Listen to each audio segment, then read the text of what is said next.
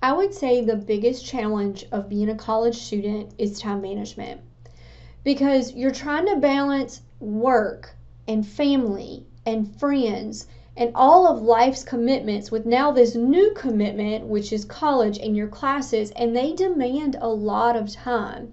So if there was any time in your life to start incorporating some time management tips and tricks, now would probably be the time. So do any of these sound familiar? So I always end up cramming, or I try to just sit down and study, but I get distracted. Or this is probably me. I'm working on one project, but then I get distracted of all the other little projects that I have going on. So if any of these sound familiar, hopefully in this video you're gonna hear some kind of tip or trick that maybe you can go ahead and start incorporating in your classes now. Can't make a video about time management without at least mentioning this. I think this is common sense, but in this day and age, the number one tip for time management is going to be to eliminate those distractions. I would encourage you, if you're writing a big paper or you're studying for a big exam, maybe it's best to just give your phone to somebody else and say, hey, I need you to take this for a little while because I really need to dedicate this time to this paper or to studying. Or maybe you put one of those apps on your phone where you can block social media for a little while. That way you can really focus on that assignment. If you do not have a calendar system, right now is the time to start incorporating one, because you cannot juggle 4, 5, 6 classes and try to keep those deadlines in your head. You need to write them down or at least put them in your phone calendar. Either way, I prefer a written calendar. Now is the time to really start organizing those deadlines and those due dates, because at the beginning of the semester, usually your instructor will go ahead and let you know when things are going to be due. Now, if you're not a calendar person, maybe you're a checklist person. So just get you a blank notebook, a small notebook. Keep yourself a checklist of all the things coming up that you need to do and prioritize those things. So if there are immediate needs, make that, column A, and then column B are things that you'll work on next. And then column C maybe are those long-term things. If you need a method of prioritizing, there's something called the Eisenhower matrix. Is where you categorize things as either urgent or non-urgent, and in the vertical column here you have, or the vertical row here, you have important and non-important. And that is really going to help you, plan for things you need to do now, things you need to schedule, maybe things you need to delegate to somebody else. And if it's not important and it's not urgent, those are things that you can just take off your to-do list. Establish routines, especially as a college student. Now is the time to get into a routine. If there's nothing else you take away from this video, this is going to be the biggest one. If you're taking online classes, you need to make online classes a part of your routine, just like you would seated classes. Those due dates are really going to sneak up on you when it comes to online classes. Schedule those online classes just like you would a seated class. Maybe you have a lunch break on Mondays and Wednesdays from 11 to 12:30. Well, that is your time to work on this particular online class. Or maybe, Thursday nights are your nights to work on your biology class, or Friday nights are your nights to work on your chemistry class. Whatever the case may be, put it as part of your weekly routine. Make sure it's not, if the due date is Sunday at midnight, Sunday at 11 p.m. is not the time you put it as part of your routine. Put it during the week as a time you're going to dedicate to those online classes. If you are struggling with like a paper, for example, you're writing this 5-10 page paper, it is exhausting to try to just sit down and crank out a paper. Or if you're studying for like a math exam, it is exhausting to sit there for 2 hours and just study straight.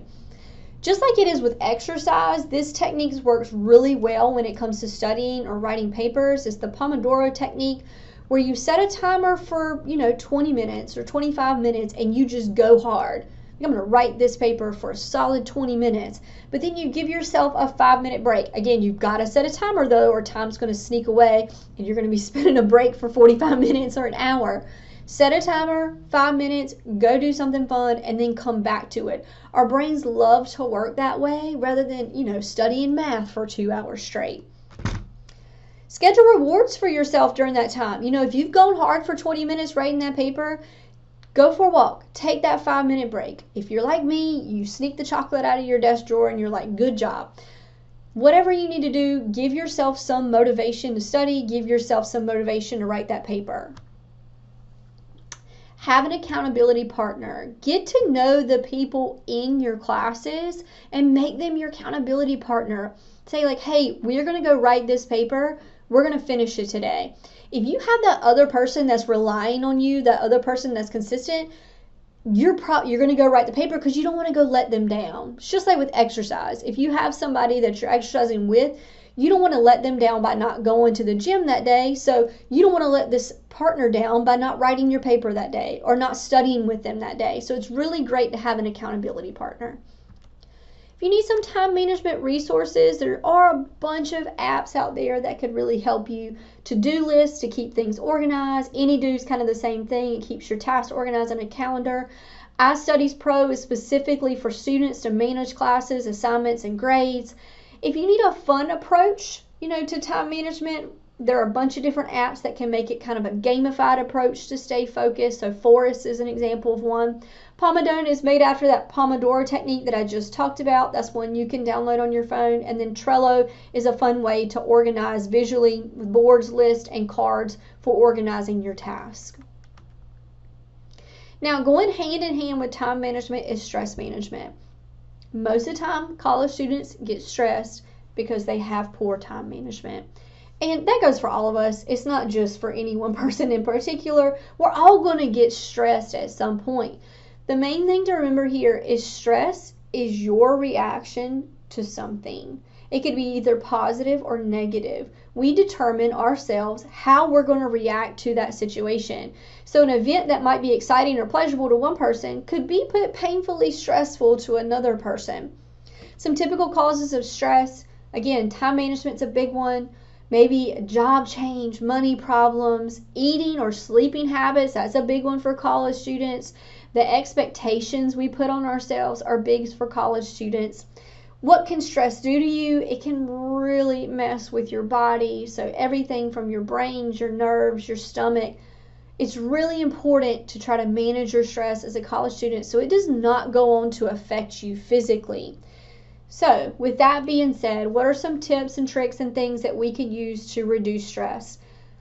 The first and foremost, again, if there was one takeaway that you're going to take away from the stress management piece of it, is you have to change your mindset. Our greatest weapon against stress is our ability to choose one thought over the other.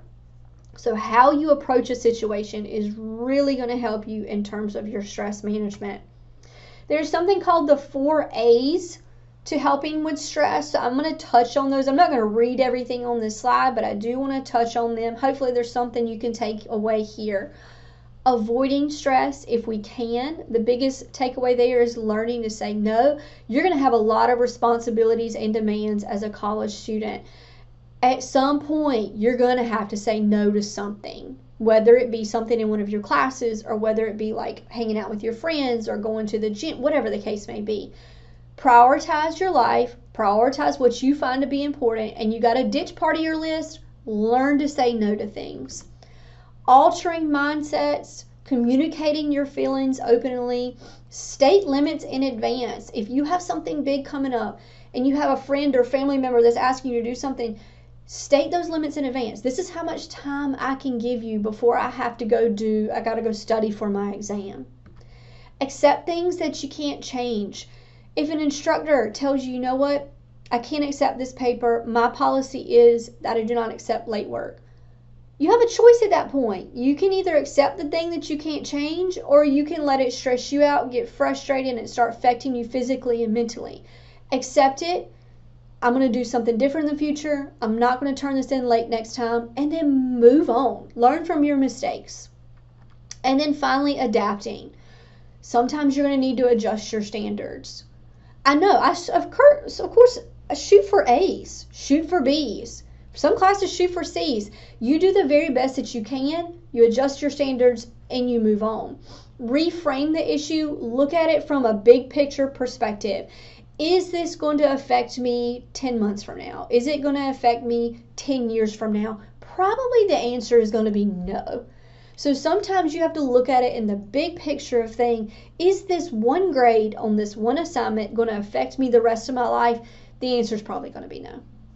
And then finally, come up with some fun ways to reduce stress as a college student. Whatever works for you, whether it be music, look at where we live. Go outside for a little while. Go take a walk. Perform some random act of kindness. Find fun ways in college to take a break from the mental load of it. Go have fun. Reduce stress.